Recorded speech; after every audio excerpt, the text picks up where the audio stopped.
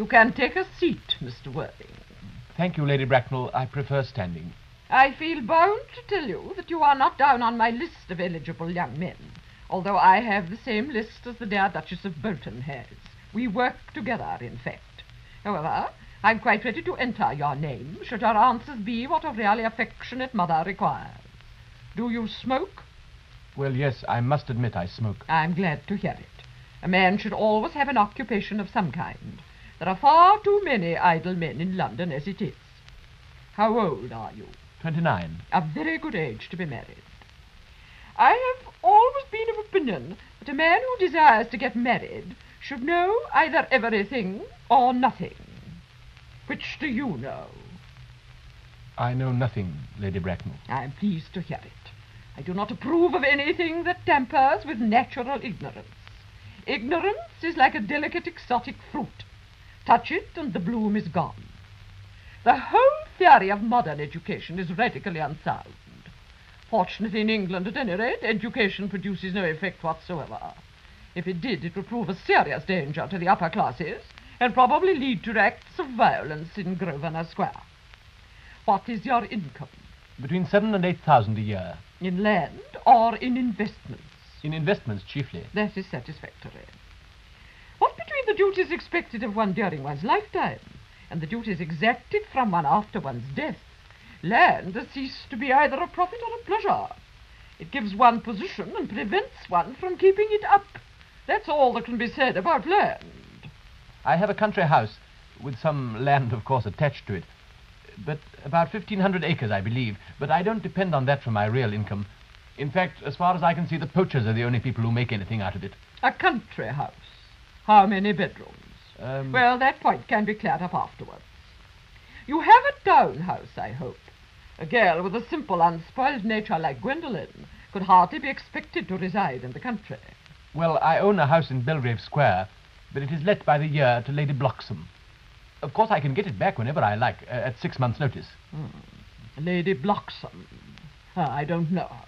Oh, she goes about very little. She's a lady considerably advanced in years. Nowadays that is no guarantee of respectability of character.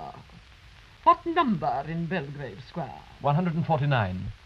The unfashionable side. I thought there was something. However, that could easily be altered. Do you mean the fashion or the side? Both, if necessary, I presume. What are your politics? Well, I'm afraid I have none, really. I'm a liberal unionist. Oh, they count as Tories. They dine with us, or come in the evening at any rate. Now to minor matters. Are your parents living? I have lost both my parents. To lose one parent, Mr. Worthing, may be regarded as a misfortune. To lose both looks like carelessness. Who was your father? He was evidently a man of some wealth.